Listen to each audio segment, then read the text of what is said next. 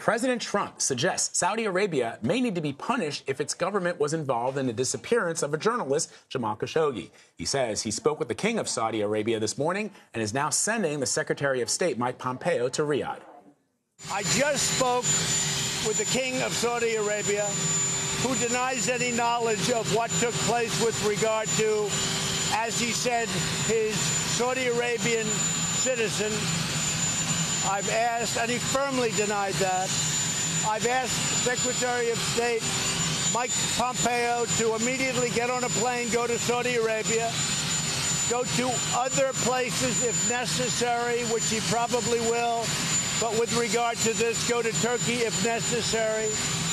The King told me that Turkey and Saudi Arabia are working hand in hand very closely on getting to the bottom of what happened. So we'll see what happens. But Mike Pompeo is leaving literally within an hour or so. He's heading to Saudi Arabia.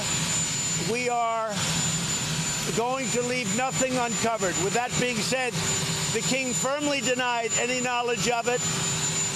He didn't really know. Maybe, I don't want to get into his mind, but it sounded to me like maybe these could have been rogue killers.